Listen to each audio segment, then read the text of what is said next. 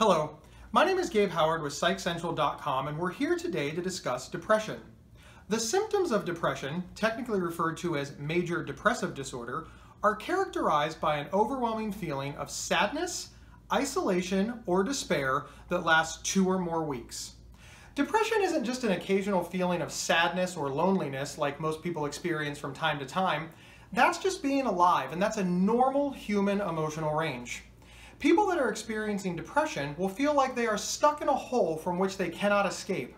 They will be in a deep, dark place, and they will have no hope of things ever improving or changing.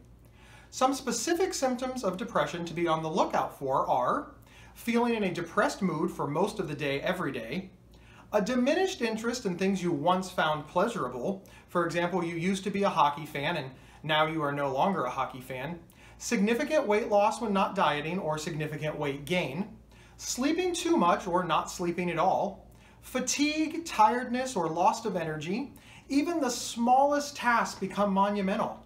Things like shaving, showering, or even brushing your teeth become almost impossible things to achieve.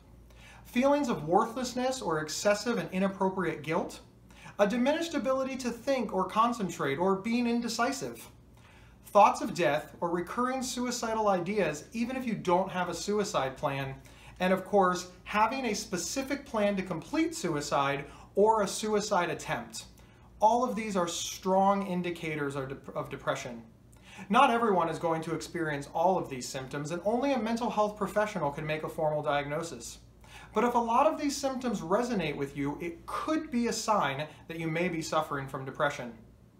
Please go to PsychCentral.com and join our depression community. We have screening tools and articles that cover the topic of depression.